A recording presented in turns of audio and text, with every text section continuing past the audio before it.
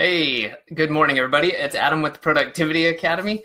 Today, we've got some really good stuff. Again, I'm going to go into a little bit of goal visualization. If I can pronounce the word right, I'll talk about it. Had a really good question about end goal visualization. So we're going to talk about that, as well as the topic of procrastination.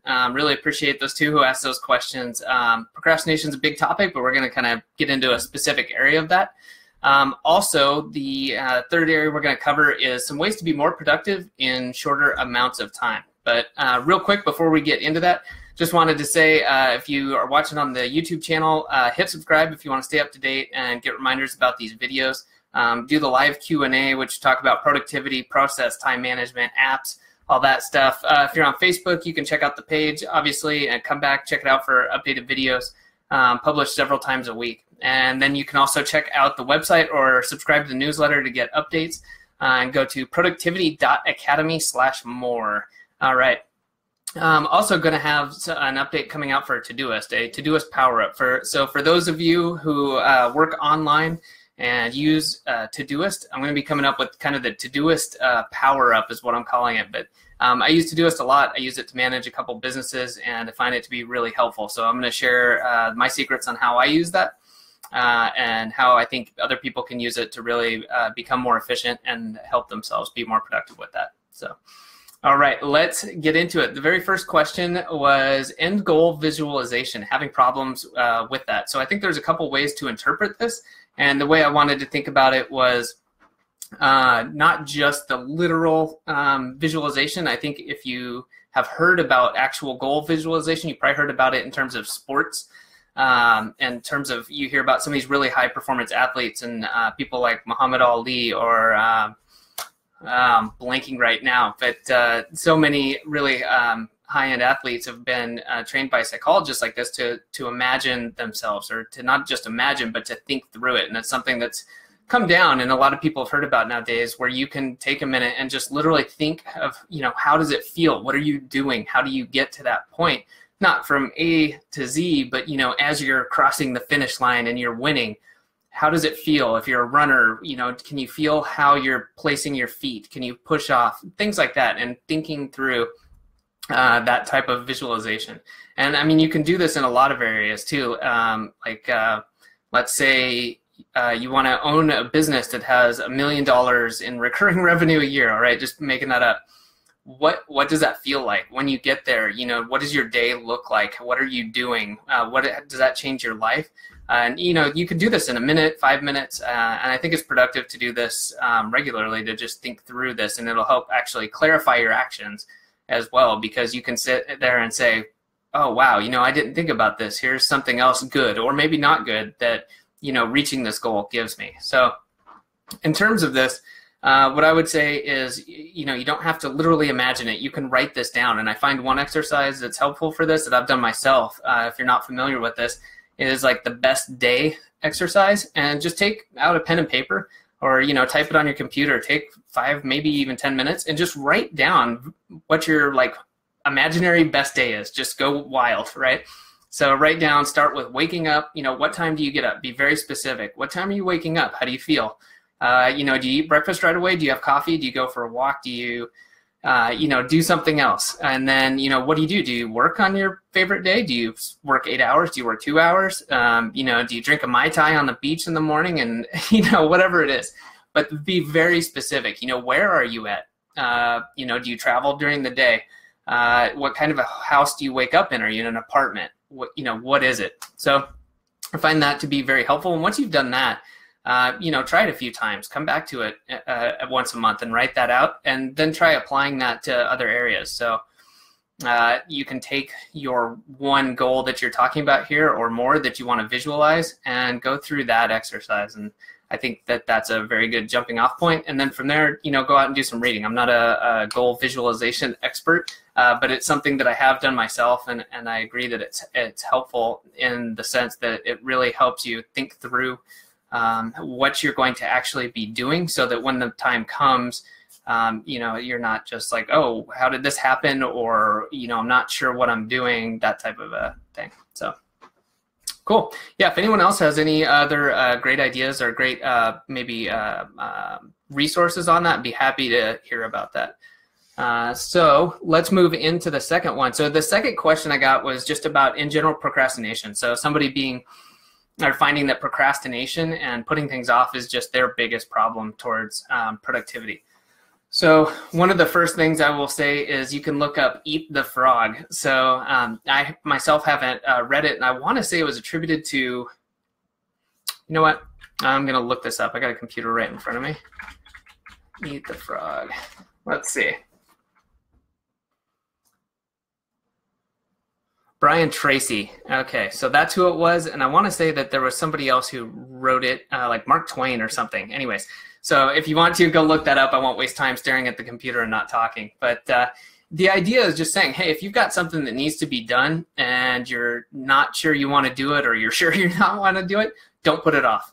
Okay, there's also a way of thinking like, hey, if you've got something on your task list and you think you shouldn't, or you're telling yourself, I don't really want to do that, do it. That's the task you need to get done.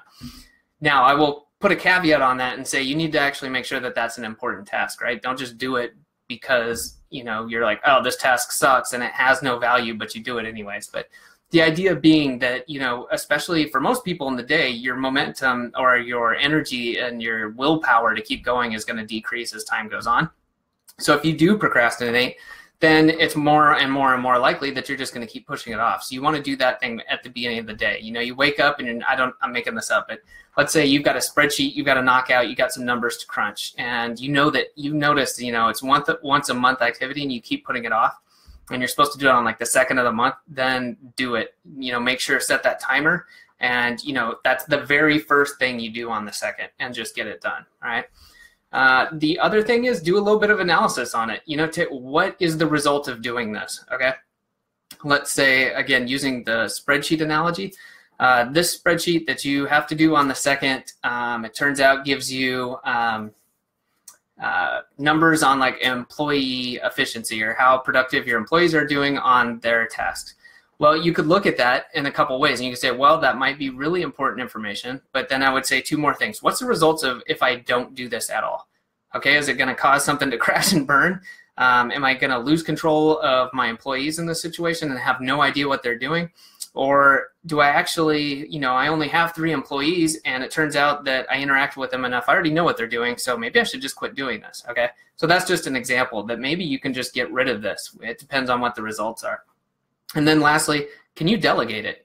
Could somebody else be doing these numbers? Can you pay someone? Can you bring someone else in? Do you have a partner that can do this? And so taking a look at that and just saying, if you really hate doing these tasks, then 1, what's the payoff for the task? And then 2, can you either get rid of it or can you delegate it out? So I think that's some useful ways to start thinking about it, and then, just make sure that what you're doing is important. And I think that that's part of it too. Let's say the task though turns out is important and you still feel like, man, I can't do this, or I don't feel like doing it. Then go back and kind of taking the goal visualization idea, say, well, what does this individual task get me, right? It's an action that builds up on other actions or over time on itself, and then gets me to that goal. So a lot of times you can think about it in that way, that, hey, it's not just me sitting down and working on a spreadsheet. It's me, helping keep track of my employees, keeping them gainfully employed, making sure that they're helping do what they want to do, so that then I can also offer them feedback. I can be a better employer, and then the business will grow, and things like that. Maybe that's the end goal, so that, it's not just, I got a spreadsheet I have to do. So. All right, good one to always talk about, and it's an interesting one to deal with. All right, so lastly, what are some ways to be more productive in shorter amounts of time? I'll offer a really specific one for this. It's one that I constantly work on, and I think it's more of like a lifelong type of thing that you've got to work on. But that is being focused on what you're doing in the moment. And it can be difficult, especially in today's world. But what I basically mean by this is, let's say you've got 15 minutes available, and you really, you're like, I know there's a task I can do, or I can at least do a sub part of a task and, write down the next action item, but it's really focusing in. Okay, so you take your phone, put it on silent, maybe walk over, put it out of arm's reach, Okay, you know, put your notes away, you close Facebook, you close your email, and you solely focus on that and do your best. Actually, those are, in my mind, the easy things to do. The harder is mentally trying to clear yourself out and saying, I'm focusing on this task only. I'm not going to worry about that email I just read. I'm not going to think about what I'm doing in 16 minutes. I just need to deal with these 15 minutes. And when you can do that, and it takes time, again, but as you become better at that, you can accomplish much more in much shorter periods of time without being distracted. So I think that's a really, really effective way. But again, it takes time. Just start working on it. And then beyond that, I think what you can do is trying to batch tasks. And what I mean by that is, let's say you have these shorter periods of time, but can you rearrange them so that you're working on similar tasks in larger groups of time? So like maybe you have 3 15-minute tasks, but they're related, or maybe they're dealing with the same business. So you do those at this time period, and then next you've got 2 or 3 shorter blocks that you had assigned to do some, you know, some housework, right? So you do those together, you know, things like that. There's ways that you can maximize these short periods of time. So hopefully you found that helpful. As always, if you want to ask questions or anything like that, you can see productivity.academy/more. Get signed up. You can ask questions. Hit the Facebook page if you want to leave a comment, or leave a comment on the YouTube videos. Watch those as well, and respond to any questions or comments you might have. So thanks for watching, and we'll see you next week.